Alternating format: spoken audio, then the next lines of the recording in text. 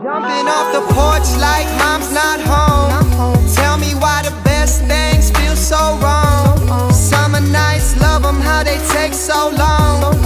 What's up guys, it's Josh and we're back in with another video. Specifically, the next video in my Ivy League Secrets series. For those of you that don't know, I mainly post Yale vlogs and student interviews, but every other Monday I get a chance to reflect back on the college application experience and share some advice to help you guys get into your dream school.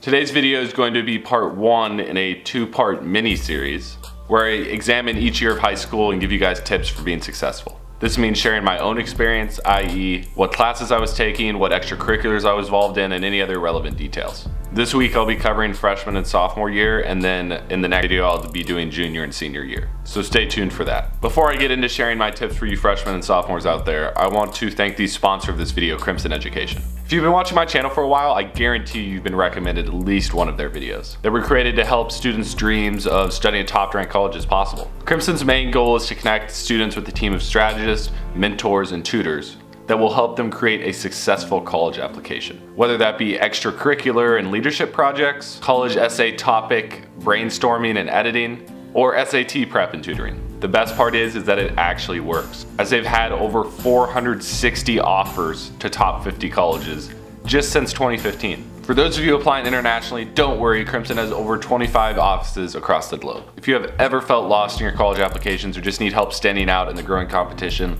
definitely get in touch with Crimson to hear about a customized plan that will be affordable for you. A lot of my friends at Yale did in fact use college consulting services like Crimson, and they only had great things to say. I'll leave the link below.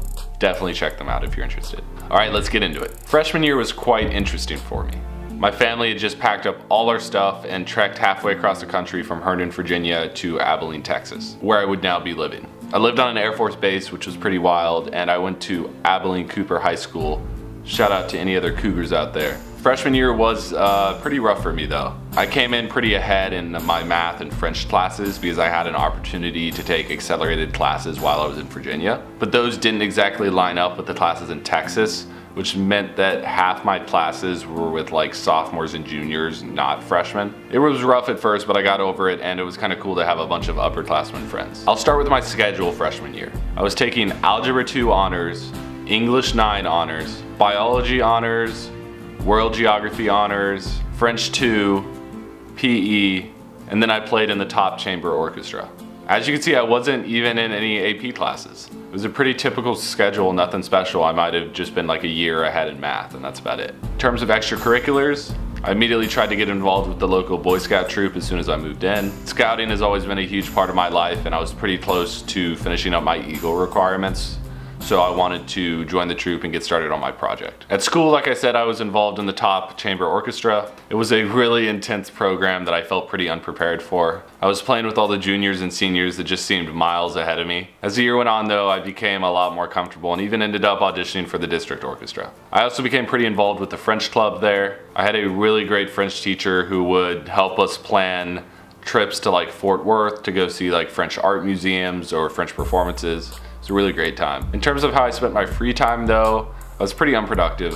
When it came to how I made use of my free time, a lot of it was spent just playing video games with my friends back in Virginia. Which, looking back on it, was a colossal waste of time. But I was young, so whatever. And that was about it for freshman year. I stayed busy, but overall it was pretty light. Alright, let's get into my tips for freshman year. Like I'll say for every year, you need to take the hardest classes that are offered and challenge yourself. If your school offers APs freshman year, go for it.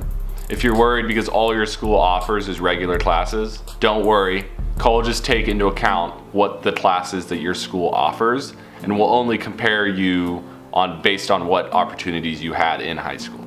As long as you're challenging yourself, you will be fine. Also, just try to get straight A's. This will be by far your easiest year of high school. You do not want to pull a B in some stupid freshman class that isn't even weighted as high as like an AP or IB class. That could really take a hit on your GPA.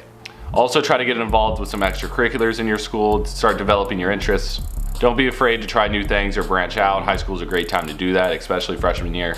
Your involvement in clubs freshman year will set you up for leader positions as you become an upperclassman. So try to go to all the meetings and stay active. Honestly though, don't stress too much about freshman year. You're getting used to high school, so just don't screw up and you'll be fine. Sophomore year is where it really starts to pick up. I took my first 2 AP classes, AP World History and AP Statistics. Along with those, I took Chemistry Honors, Pre-Calculus Honors, English 10 Honors, French 3, and continued playing in the orchestra.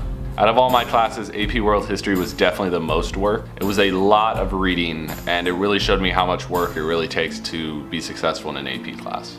AP Stats, on the other hand, was really interesting, and some of the topics were a little difficult, especially as a sophomore, but for the most part, it really wasn't that bad. A lot of people will take it senior year, but honestly, like, take it earlier if you can. It's not that bad. I continued the same extracurriculars as freshman year. I spent most of my winter planning my Eagle Scout project, which I finally completed in the spring, and was able to make the rank of Eagle Scout by the end of the year. I was elected secretary of the French club that year. I also auditioned for district orchestra again. One new thing was that I joined my school's UIL math competition team, which was really fun and exposed me to like a lot of strange concepts in math. I also began playing baseball again for my school. Once again though, I wasn't really productive with my free time. One thing that I noticed later in high school was how much you can learn and accomplish just completely on your own. Whether that be reading books, prepping for the SAT, or teaching yourself how to program computers.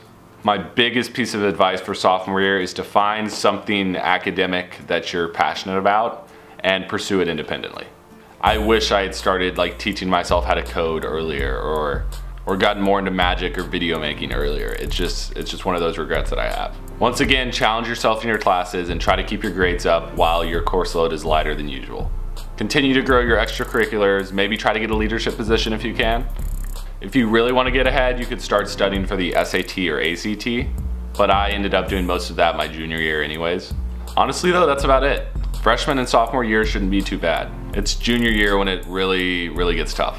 I'll be tackling that topic in my next Ivy League Secrets video, so subscribe to stay tuned for that. Even if you're just a freshman right now, I definitely recommend watching both videos to make sure that you can start planning for all 4 years of high school.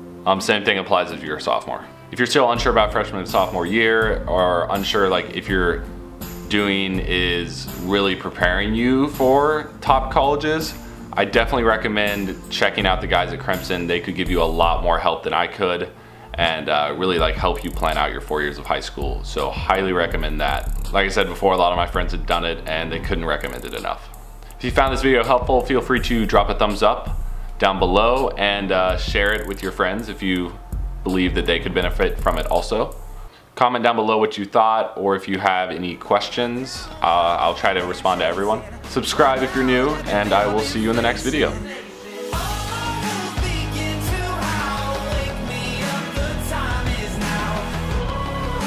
Can you hear the drum?